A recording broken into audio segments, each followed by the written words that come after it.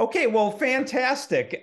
Today on That's Classic, it's a really unique one. It's a special one. I have none other than the last surviving cast member and an Academy Award nominee. I'd like to also state that from Sunset Boulevard, which, by the way, I'd also like to mention was in the top 100, excuse me, top 100 films by the American Film Institute. In fact, it's ranked number 12.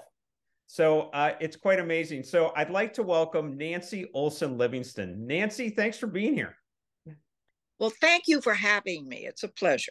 Well, I really appreciate it. I've got to tell you right out of the gates, I'm actually from Milwaukee You're originally. kidding. No, that is the truth. I am. Oh, I'm from there. And you are from Wisconsin as well. I'm from Milwaukee. I grew up there. That is just great. My mother and my sister still live there. So it's pretty Oh, my crazy. goodness. I'm sure Yeah. it's a great deal, but not that much. Yeah. Well, I will. Why don't we start off with Sunset Boulevard right away? And I wanted to know, can you tell the story? I had heard and I've read that Billy Wilder kind of followed you around the lot or to the commissary to and like to talk to you, and that's how this all came about. What's the real story? The real story is that I was a student at UCLA, a theater art student. I'd spent a year at the University of Wisconsin and transferred to UCLA. And oh my God, what a blessing to be in the climate of Los Angeles after Madison and Milwaukee, Wisconsin. Oh my goodness. But Wow. I wrote to my parents and said, why does anyone live anywhere else? But I did many, many plays and musicals, comedies, dramas, Shakespeare, Moliere, Tennessee Williams. And by the way, I think that every young person who wants to be a performer, education is so valuable. It really it enlarges your understanding of the world, how it works, how it doesn't work, and you use that all the time. Mm-hmm. Anyway, the person who was head of the talent agency at Paramount came out and saw me in a play. And he knocked on the door after it was over, where I was taking off my makeup. And he gave me his card and said, I would like to have you come to the studio, and I think we'll give you a screen test. And I was rather fascinated with it. And I went and met him, and he arranged for the test. And I did it. And then he called and he said, well, we're going to sign you to a 7-year contract. And we'll be, I could not accept the payment because I was not yet 21. I was 20, going on 21. And so my income never changed, my allowance. Wow. And I was a Kappa Gamma from the University of Wisconsin. I lived in the house for summer school, but I couldn't live in the house during the winter because I was an out-of-state student. And so I lived with my aunt and uncle. He was a dean at UCLA in the Pacific Palisades. So I woke up with the ocean in the morning, and then I drove down Sunset Boulevard and looking at the mountains during Oh this my year. gosh. I mean, it was quite amazing. And anyway, I went, they called me and they said, we're signing you, and we will let you know of any assignments that you will be given. And then I started visiting the lot because I parked there and they let me through the gate. Oh my gosh. And I started to explore.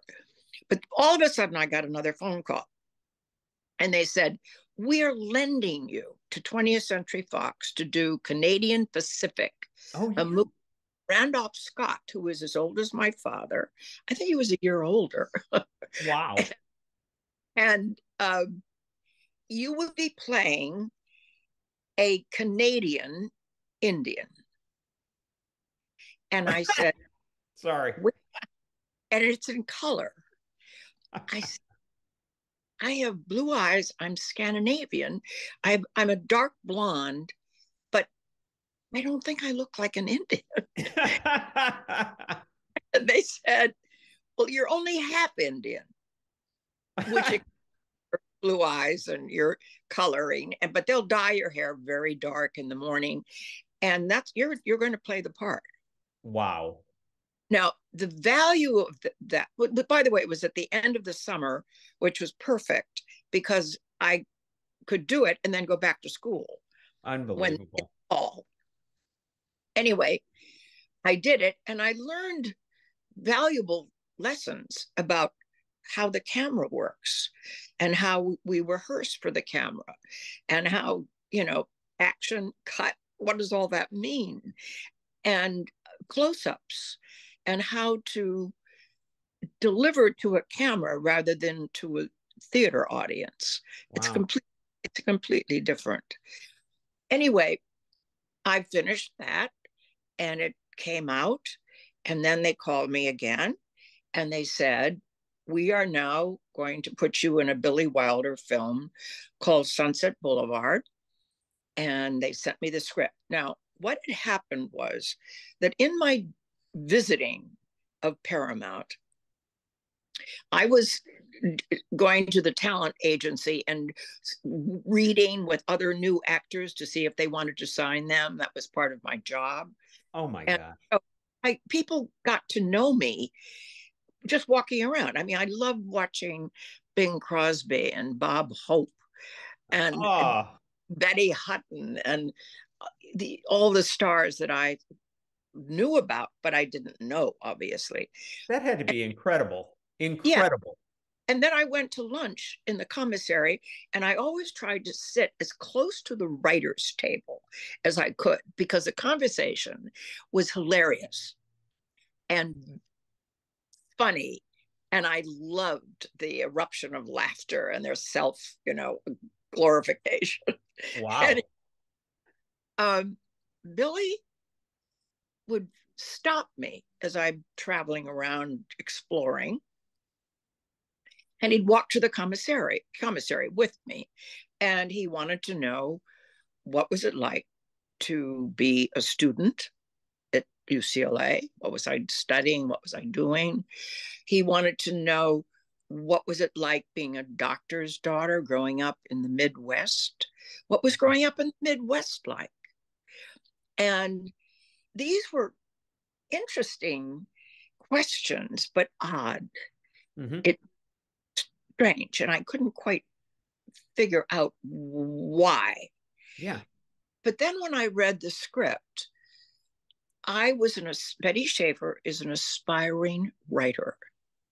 So he had to have somebody, and very ambitious, very determined, very. Yeah. Well, listen, my nickname in college was Wholesome Olson. I'm about as straight as you can get, and as honest and easy, but also articulate, educated, mm-hmm. and believe that perhaps this young lady or this young girl was an aspiring writer. So what he did was he cast me as me. Wow. He wanted me to wear my own clothes. And Edith Head had some various costumes, and he said, no. I like what Nancy had on yesterday when she visited this set. Oh my gosh, to Edith Head, the legend. But Edith Head was wonderful, by the way. But she understood. Huh. So she took out things. I didn't have a great wardrobe. I mean, I grew up in Milwaukee, came to UCLA. I didn't even know where to shop, really. Right. And I didn't have time. I just didn't have time. But I put myself together as best I could. I went into Westwood to the various places, Bullock's. Yeah. Remember? And I bought what I needed and did the best I could. Anyway, I think that's why he cast me. And I think even the studio was concerned about, why do you want her? Really? Yes. And he was determined. And it was interesting. but I'm so grateful that he did. No because kidding. because I learned something extraordinary. I learned the art of filmmaking just by my observation of how he put all the pieces together. And I learned about what movie making, what the core of it, the truth of it was really about. Wow. Truth of it is that it was a business, and stars were commodities, were hyped to sell product. And they talked about you being more beautiful than you really were, and sexy and more whatever. Marilyn Monroe was the perfect person. And she was knew her. I met her a number of times, but I got a sense of who she was. Yeah. And she was extremely vulnerable, and she accepted anything they wanted her to do. She would do it only even a little more. Yeah. And she died tragically. Very. Because she was in the process of being thrown away. Oh, wow. 6 years old. Oh. And so this became an awareness for me. And I remember sitting on the soundstage getting there at 7 a.m. for hair and makeup, 9 o'clock on the set, 12 for lunch, 1 back on the set, finish at 6. Drive to the Palisades, take off makeup, shower, have a little supper, look at tomorrow's work, and go to bed. Wow. What kind of life was there for a young girl, growing up girl? How did my friends at UCLA disappeared. Yeah. I couldn't see them. We were working, by the way, 6 days a week then. Oh my gosh. So you only had Sunday off. Wow. So I thought, but by this time, by the way, the studio was so fascinated with the movie. They were watching the dailies at 6 o'clock with the cameraman and the director. They were making like 14, 15 movies all at once on the lot. And at 6 o'clock, they showed the dailies, and people would show up for their own dailies and to see yesterday's work, and didn't come off as they wanted it to. Well, people started seeing Sunset Boulevard, and they didn't leave until they saw the next dailies. Wow. They had to bring in more seats. I mean, usually they saw their own and left. Right, right. No, they got there early and they were waiting for sunset. Wow. So I was aware, too, of them immediately putting me in a film starring Bing Crosby and me. Now, I was much too young for Bing Crosby. That was ridiculous. What movie was that? Which movie was that? Mr. Music. Wow. Wow. It's not the most wonderful movie in the world, but somebody called me from London literally a month ago and said, I just want to hear your voice. I found your number. I got it. And I'm one of your greatest fans. And my favorite movie is Mr. Music. I thought, oh my goodness. Possible. Anyway, how was Bing, by the way? What was it like working with Bing? Bing was very distant. He had a cold blue eye, as I've written, and yet we became friends. Interesting. I was never flirtatious with him. I was straight, and I wanted to do what they wanted me to do to make it all work. It's ridiculous. If you see the movie, you don't quite believe it. But the man in Oxford loves it. Good for him. Was he so Offset? Was Bing like, like conversational, or when you say distant, would he go to like his dressing room or go to his had an entourage of followers who listened to his stories, laughed at all of his nuances, and but he kept this distance between him and they. Wow. And with me, we became friends. Uh-huh. And it was just straight friends. And I was treated by the whole set, the director, Bing, like a charming child. Oh, how he treated me. Wow. Anyway, then I was immediately then put in another movie with Bill Holden called Union Station. Yeah, right. With Barry Fitzgerald is in that too, right? That, by the way, was a little more sophisticated and a little. It wasn't Sunset Boulevard, but it was a more interesting film. And then they put me in the most awful film with Bill again called Submarine Command. Don't ever see it. Don't bother. And then I had met somebody, a writer, a genius, Alan J. Lerner. He had written Brigadoon, which I fell in love with. I love it. It is absolute. The score is just incredible. He was writing for an American in Paris at MGM. Wow.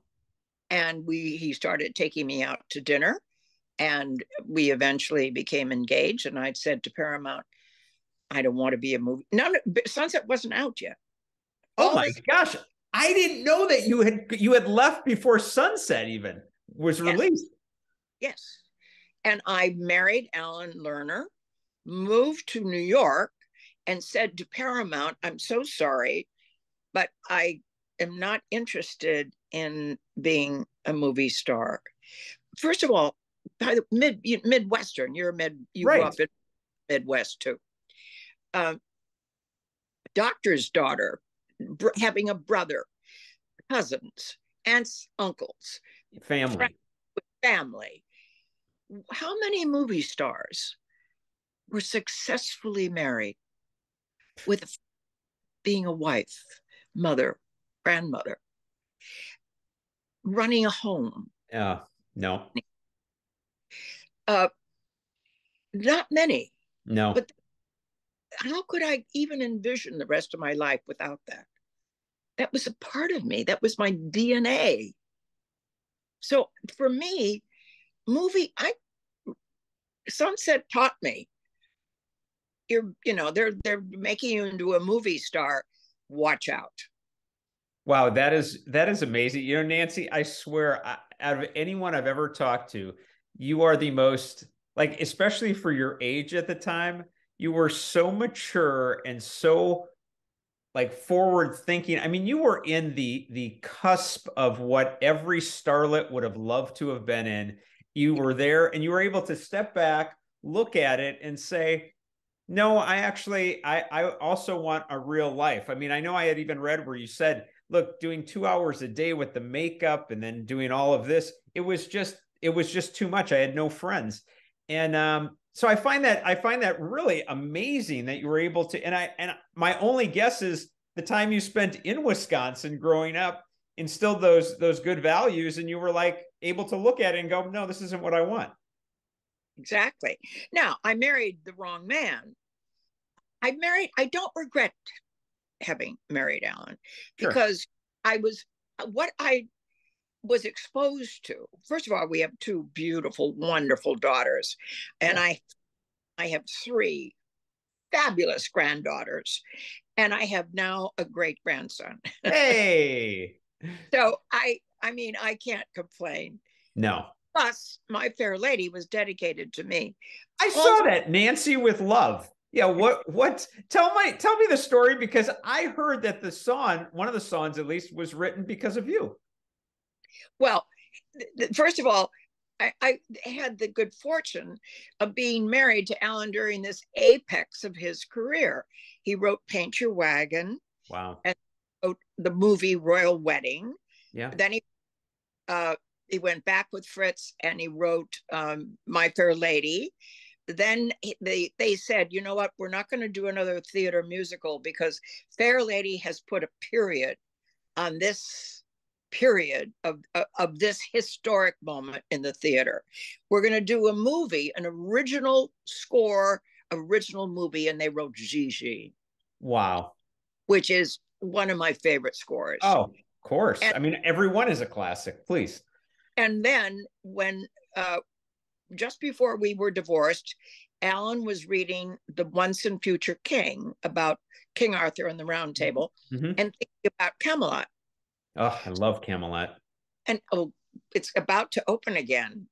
It's been written by Andrew Sorkin, the book, which was needed, but the score is intact. And my daughters are going to all the rehearsals and to the preview showings of it in New York. It's going to open, I think, in a couple of weeks. And they said it is fabulous. Wow. I love it. Anyway, I don't regret having been there. Now, to give you an example, we were in the country when we were first married, and he was running a very formal household. Now, we had a live-in housekeeper when I was growing up, so that I was used to having help in the house. Yeah. But we had a couple, and every meal was French service. Oh my gosh. So I had to plan all these meals. As I said, I got a PhD in housekeeping, let me tell you. Yeah. But and I planned the parties and the dinner parties and the luncheons, and oh my goodness. But we were in New York, and there was a downstairs studio that Alan and Fritz worked in. And I buzzed one afternoon. Alan was alone working. And he said, come downstairs. I have a problem. And so I walked down the stairs, and he said, Nancy, the playwright, the famous English playwright who did Pygmalion, his in the play Pygmalion, Higgins does not acknowledge that he's in love with Eliza Doolittle. Wow. I know that he is, but it'll come to me in a minute. The playwright, he's yeah, I'm really sorry. I can't think of it off the top of my head. Yeah, but you know who I mean. Anyway, he said, I have to write a love song that isn't a love song. I said, would you like a cup of tea? And he said, great idea. So I went racing up the stairs, and help was resting. It was 4 p.m. And I fixed the tea tray. And I came down these narrow stairs with a railing on one side, open on the other. God help me if I'd, yeah, going right off it. Yeah. So I'm coming down very carefully with the tray, and he's looking at me. And he said, you know something, Nancy? He said, you really are a very pretty girl. I said, Alan, how long have we been married? I said, you work at home. We have breakfast, lunch, and dinner together. I said, you see me every day, all day long. You've just noticed. And he said, oh, come on. He said, it's just that I've become accustomed to your face. Oh my gosh. And with that, he said, don't move, don't move. And he went racing over to his desk, paper, tablet, pencil, and he wrote in his little tiny handwriting, I've grown accustomed to her face. Oh my gosh. And he forgot about me. And I picked up the tray, went upstairs. The doorbell, the doorman called from downstairs saying, Mrs. Lerner, Mr. Lowe is here. He says he's expected. And I said, yes, of course, have him come up. And so he was in the vestibule, with the elevator in the vestibule. And then I opened the door when he rang the bell. And he said, Nancy, he said, I understand. I've been summoned. I said, I know. because Alan, you see, has the lyric now halfway. Now he Wow. needs to sit down and start creating the music with him. And he said, by the way, I've been invited to stay for dinner. I said, we've already set a place for you. And 2 nights later, Fritz would left at about midnight, and I walked him to the front door, and he said, conception has taken place. So anyway, he came back. Or he didn't come back because now the melody has been done. Now it's up to Alan to finish the lyric. Mm-hmm. 2 nights later, he came. He said, I've been summoned again. I said, I've been expecting you. There's a place for you for dinner. And he went down. They had dinner. They talked. They went back down into the studio. I got undressed, ready for bed. And about 1 o'clock in the morning, they're buzzing me. Oh, my gosh. I'm down immediately. And I was just about to go to sleep. But so I get out my slippers, my robe, and I go down the stairs. And they put me in the chair. And Fritz goes to the piano. Alan is standing in the curb of the piano. And he sang to me, I've grown accustomed to her face. Oh my gosh. Oh my gosh. I mean, like a classic at this point. Wow. Yeah. Wow. And I think Alan did want to acknowledge me when he dedicated the book and said, to Nancy with love. Oh, I think so. I think so. That is an amazing story. Oh my gosh. Well, let's go back to Sunset Boulevard because I'm sure a bunch of people. There's so many things to talk with you about, Nancy. You're such a pleasure. With Sunset Boulevard, there's so many different aspects. One, Gloria Swanson, who was a silent screen star herself. I mean, she was one of the biggest. Did you get a sense of that? Had you ever even heard of her prior to then? No, I had to ask my mother who she was, and she explained to me who she was. And she had been a commodity and was thrown away at age. And she, of all the people on the set, understood that this film was about something that was told the truth, and that it would never be forgotten. And as you say, out of 100 movies, it's number 12. Literally, yeah. I mean, that is extraordinary when you think of it, isn't it? Oh, it's so extraordinary. Are you kidding me? You will never be forgotten. I mean, come on. I mean, all of this it's incredible. The thing that's amazing though is that the cars, the wardrobes, the time, it's dated. On the other hand, it's so contemporary. It is. It is. The truth about how life in the world works. Yep, it still works the same way. You know, by the way, you mentioned the cars. There's that car that Max drives, the Erich von Stroheim character. Because there's that one scene where you're with William Holden, you're in your office, he's with you, he's stopped by because she's come to the studio, and the car is literally down below. And I thought it was amazing filmmaking. You're talking and the camera's over here, and through the window you can still see the car, and you can still see the two guys checking it out that were there to, they wanted to rent it for the studio. That's the brilliance of the camera and storytelling. It was incredible. What was the car? What do you remember that car? Was it very well? I mean, it was bizarre. Yeah. It stood out so well. So let's talk a little. So Gloria Swanson, then, did she tell you or talk to you at all about her time? No, but what she did was she, of all the people, said this film will make a tremendous statement, and we will never be forgotten, any of us.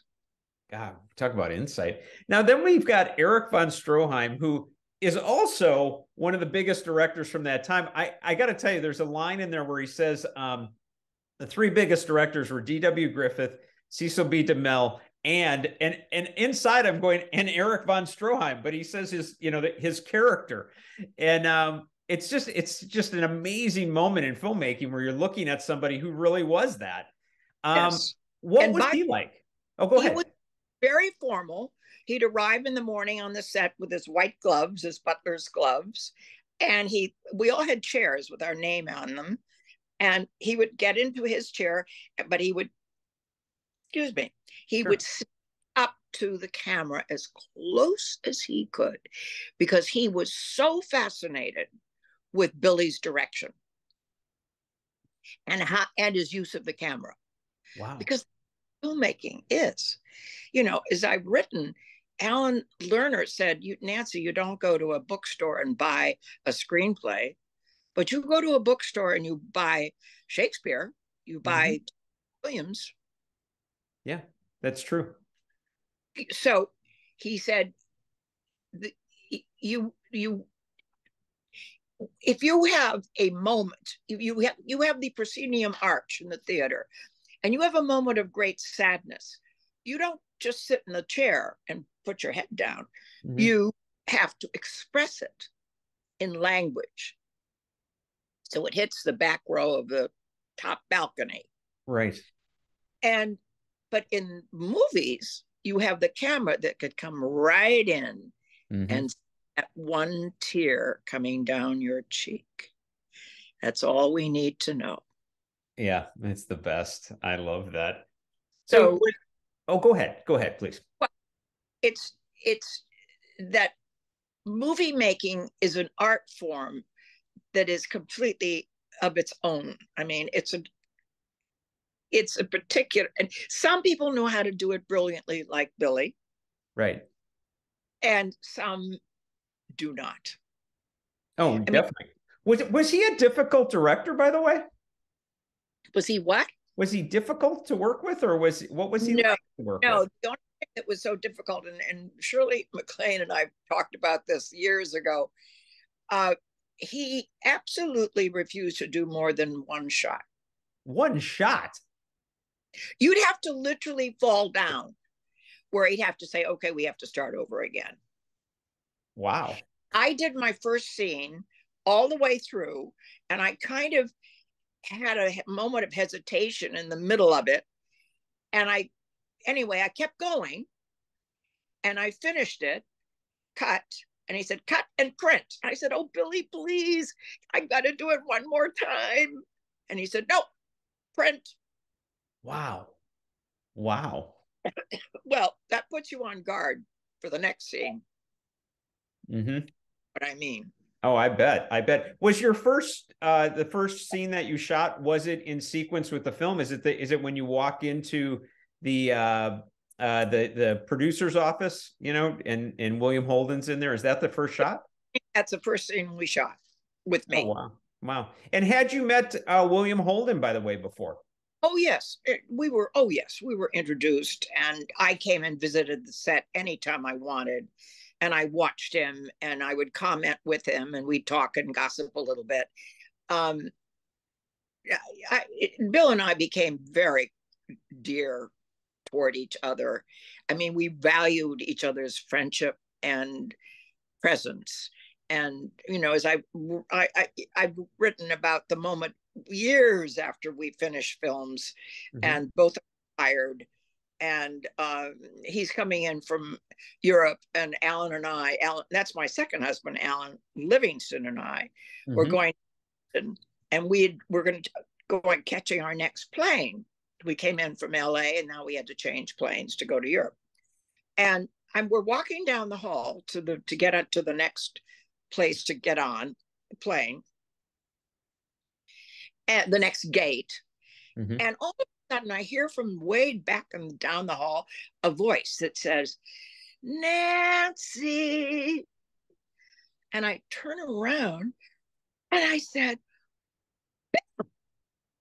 and I got to tell you, the two of us ran toward each other. We hadn't seen each other in about 3 years. And we embraced and hugged and kissed. And he said, how are you? He said, you're married again. Are you happy?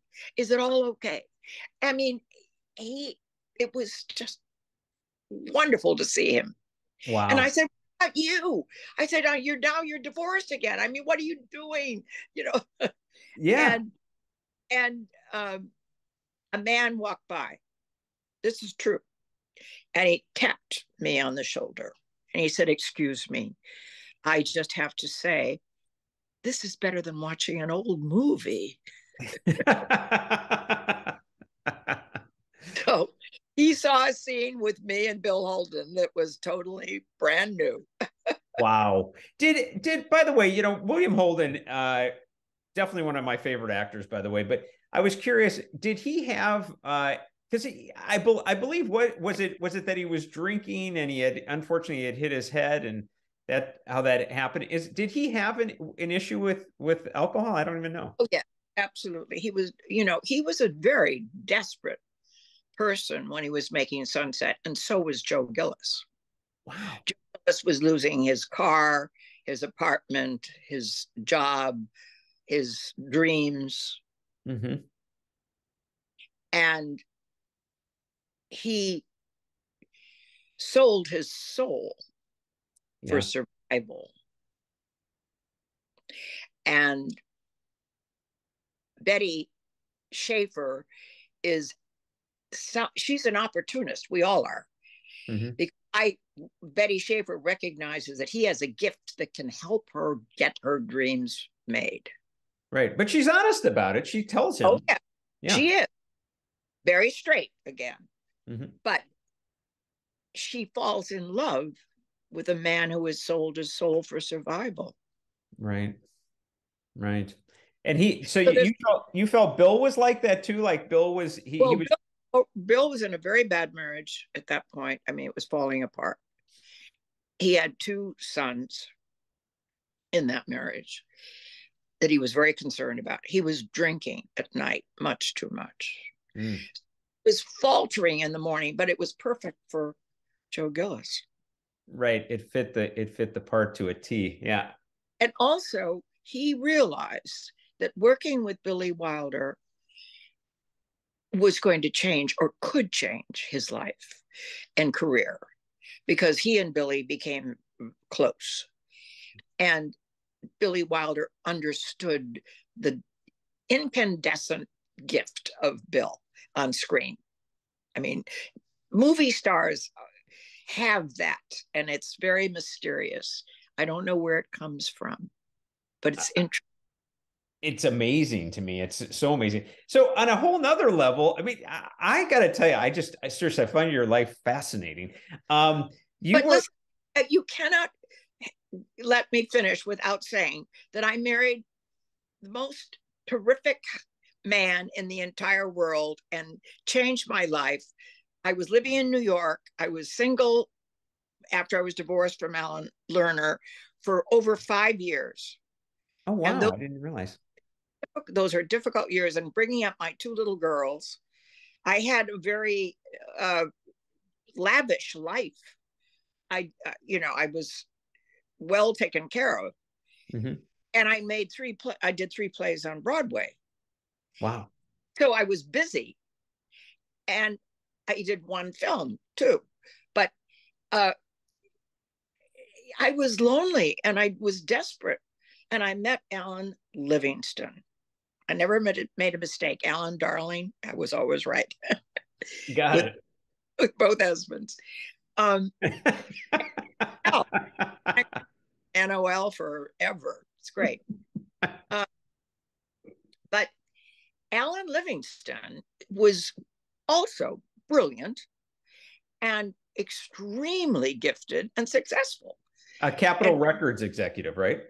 He started off was in the Army. He went to Penn, Pennsylvania University, graduated with the highest honors. So did Alan Lerner, graduated from Harvard, 2 very educated guys. Mm-hmm. And then he started at Capitol, and they said, we need some children's albums. He created Bozo the Clown. And after that, children's albums sold maybe 50,000, sold millions. He actually created Bozo the Clown. Oh, absolutely. Totally. Wow. I mean, Bozo's still around today. I mean, you still see Bozo the Clown. I know. And if you, well, anyway, I've written all about that. And then he made Nat Cole a soloist. He was the trio, he was the piano player. Yeah, right. And he heard Nat sing a few phrases and he said, Nat, you're a soloist. And Nat said, no. And they put out Nature Boy and boom, Wow. What about Frank Sinatra? I did see that he was involved with that whole and change also in career. Frank, who was, took everybody a breath away during the 40s. In 1953, when Alan was at Capitol, he was let go by Columbia and Columbia Records said, you're through, and made a public statement. Frank Sinatra's career is over. Oh my God. All from William Morris, an agent, and said, Alan, would you be interested in signing Frank Sinatra? Oh my gosh. And Alan said, I would. And he said, you would? He said, he is the most gifted interpreter of the American song ever. I agree. And he needs new repertoire and a new arranger conductor. And he put him together with Nelson Riddle. And they put out Young at Heart, which completely started Frank's career all over again. Did Frank become a friend of yours or and your husband's or not? Long story, and it's in the book, because Frank, when Alan left Capitol and went to NBC television, he created Bonanza. Oh. That is an amazing story. Amazing story about people's jealousies and how they wanted Alan not to succeed. Wow. And they wanted to kill Bonanza from being supported by any advertiser. The head of NBC in New York was so jealous of Alan.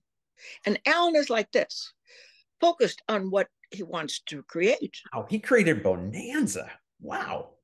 Named it. Got his brother to do da-da-da-da-da-da, Anyway, helped him write the first script. So he went to General Sarnoff and said, I have to leave because whatever his name was, will not allow me to succeed.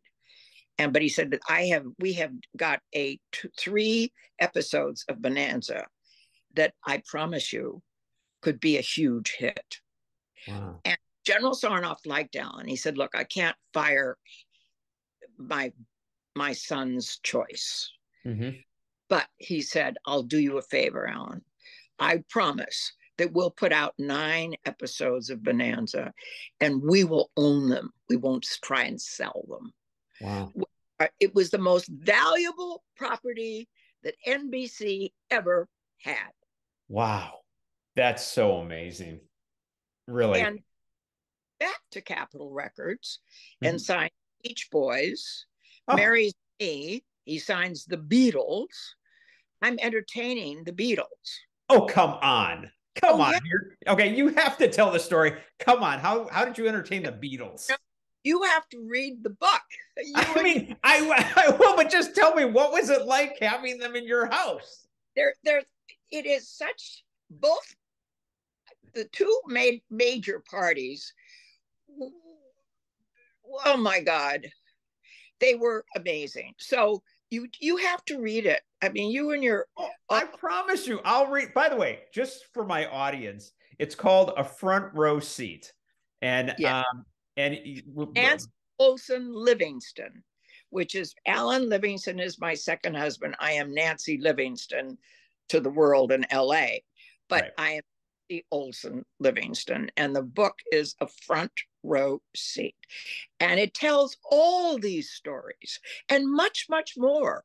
I mean, Jack Kennedy, my relationship with him is fascinating. Okay, can you at least tell us how you met Jack Kennedy? I mean, that's just that's like nothing. Read it because it tells a story. It's probably one of the more interesting chapters in book 1. The book is book 1 and book 2 put together.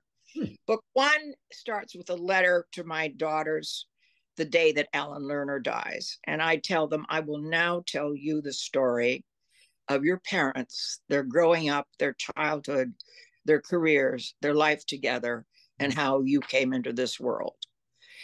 And then I put it away for 4 years, the letter. Wow. Then I picked it up and I started writing the story that I promised my daughters. And then I put it down for a year or two. And then I picked it up and then I put it down. It took me years. But I end the first book one with the day I marry Alan Livingston. Two starts with a letter to my son, Christopher Livingston, saying, I will now tell you the story of your father, his amazing career and life, our life together, and how this all has ended to today. Wow. And so that is the way the book is constructed. And the stories I'm telling you are all there. That's amazing. And you know, because you're from Milwaukee, that I don't know how else but to tell the truth. Yeah, you're right about that. You're right about that. I can see that.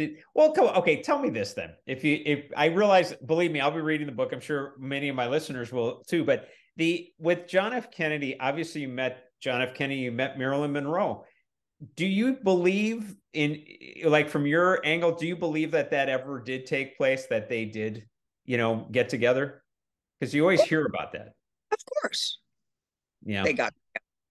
But he made an advance to me that was quite extraordinary the night that I met him. But wait, he made an advance on you as well? I have to read it. I'm sorry. But we ended up, he got nowhere. And I described to you the evening, the small dinner party with Joan Crawford. Oh, geez. Charlie Feldman, who ran a huge agency. Yeah. And Jack Kennedy. Oh, my gosh. And the whole evening is extraordinary. And I got to know Jack and Jackie over years. And we became friends. Yeah. And I was at Joe Alsop's house the night he was inaugurated. I went to his inauguration, and I was there after the balls. Jackie went back to the White House because she just had the little boy John, and Jack showed up at Joe Alsop's house, and I answered the door, and there were 12 of us. Oh my gosh! And I've written about that evening and him sitting in front of the fire with a cigar in one hand, glass of brandy in the other, reminiscing about the day. And it was extremely interesting. Wow. Wow. Wow. I mean, what a moment in history right there. Wow, right. Nancy. That's amazing. Yeah. Well, thank you for sharing that. That's amazing in itself. Hey, by the way, going back to Wisconsin, my sister actually is the one, my sister Leanne, she's the one that actually, she saw your article in the Milwaukee Journal, and that's how you and I have connected. I was like, I need to talk to Nancy. But in there, it said that you're on the wall of inspiration at Wauwatosa High School. Like, you're on there. Did you go back for that? I'm just curious.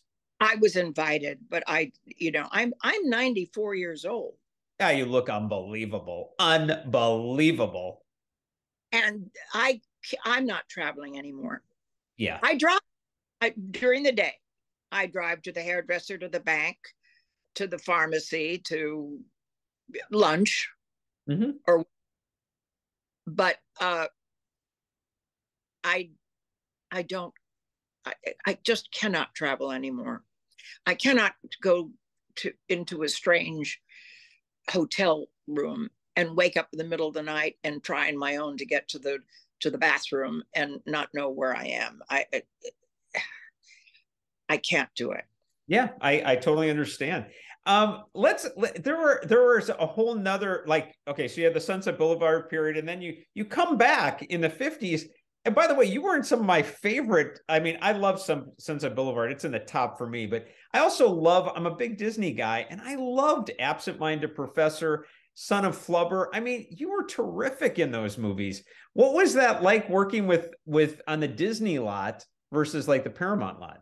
Well, I didn't write this, but I'm sorry that I didn't, because in all the interviews I've been talking about Disney, and answering questions, I talked about visiting the lot for the first time and how different it was. And the best way to describe it, Paramount, MGM, Warner Brothers are like big cities. Mm-hmm. You walk on the Disney lot, it's a small town. Everybody knows everybody. Everybody knows everybody's name, including Walt. Everybody calls each other by their first name. Hi, Walt. Hi. Hi, Nancy. Hi, Bill. Wow. It's like a small town. Wow. And I loved working there. It was, and Fred McMurray, again, as old as my father. Yep. Grew up in Milwaukee. No, I know that. I know that. Another famous one. You're right. We talked about growing up in the Midwest a lot. He was a Republican. I'm a Democrat. Mm-hmm. So he talked to Walt Disney about politics, and he talked about growing up with me. And also, what's so interesting is that he was married to June Haver, and they had 2 little girls, and he would make dinner every night. And at the end of the shooting at around 5 o'clock, he'd say, Nancy, we had lamb chops last night. What do you think I should make tonight? I do that. That's so funny. Oh, which was bizarre when you think about it. Yeah. Anyway, The Absent-Minded Professor is an amazing film. I started by doing Pollyanna. Oh, with Haley Mills. Yeah. And Jane Wyman and Carl Malden and Agnes Moorehead. Oh, gosh, that's what right. They called me and they said, I was in Mallorca and I get a call, Walt Disney is calling you. What? I thought, that's odd. Anyway, it was Disney people and Walt saying, you've got to do this. We're going to spend more money for the first time on a film that is not animated. And we're going to get, and every role is going to be played by a well-known actor. Wow. It gave me the cast, went down the list. We want you. And it was Walt Disney, like not just, it was Walt. Some executive producers or whatever. Oh, wow. Wow. And I said, okay, because it was at the end of the summer. I was coming to California anyway to visit my parents with my 2 little girls. And I said, okay, I'll do it. And that's what's me at Disney. Oh my gosh, is that amazing? You were so good in that. Seriously, just so good, just so natural. You just add to that Disney vibe. It was just great. By the way, Kevin Corcoran was in that movie too, I believe, with in Pollyanna. Yeah, he was a great child actor. Oh, yes. I'm just curious, what was he like? Do you remember? Was he like an rambunctious? Work with him, so I don't really know, but he was everybody had a friendly, easy atmosphere. It was Disney partly created that. Wow. That was the kind of the tone. What about Haley Mills? She's darling and so gifted, and she's written a book. Oh, I don't know. All right. Yes. I didn't realize that. Published. It came out about 6 months ago, and she's a lovely person. Lovely. Oh, wow. By the way, the one that we didn't mention earlier was, which I have never seen, but I've always loved this actor, was Smith with Glenn Ford. I don't. He was a very sad man. Oh, wow. And I have not written that much about it because I was kind of in and out. I was not paying that much attention, really. I was dealing with what all, my life has always been pressured. Mm-hmm. Always.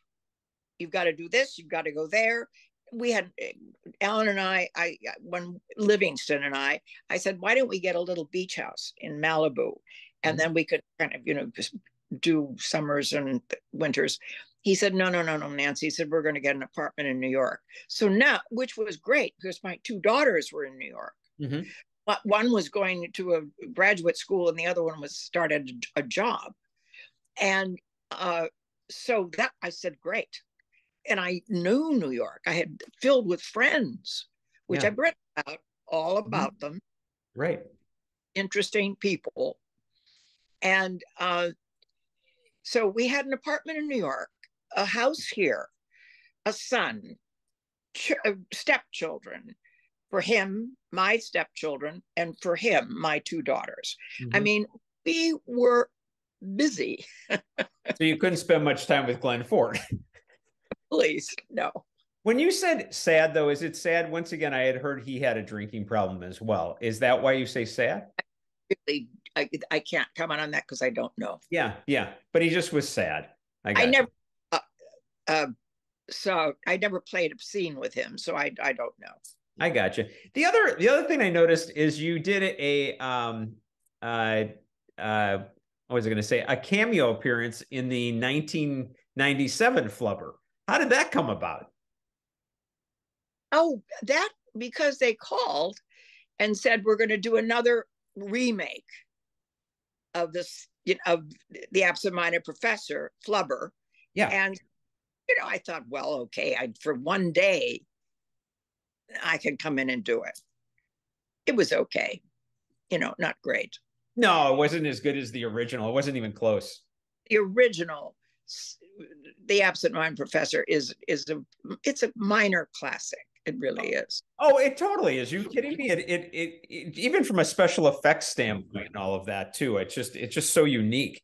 By the way, the one thing I was curious about, going back once more to Sunset Boulevard, were you at all intimidated going on that set and being around these people, even though you didn't know them, but knowing that, oh, she was part of the silent area, he was part of the silent area, this is Billy Wilder, that did it feel like that or not? Was it just like, I'm just with fellow actors?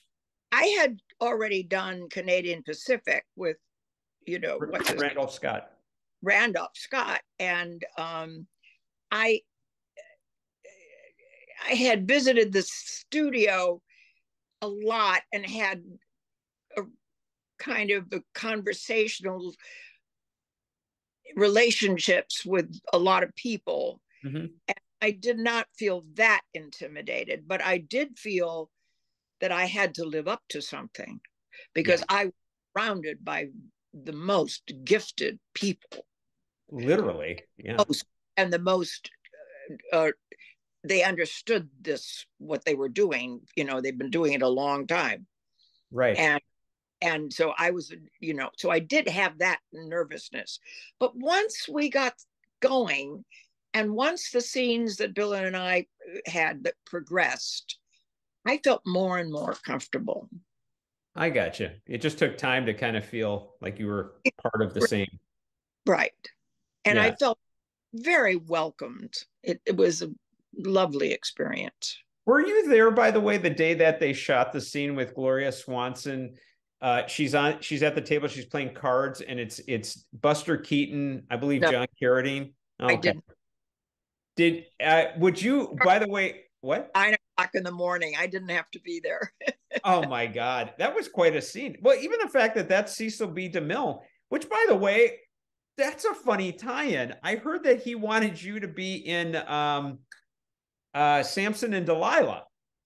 That was ridiculous. Yeah, Mark played the part. I mean, the fact that he even considered me was ridiculous. And I knew when I read it, I thought, oh, come on.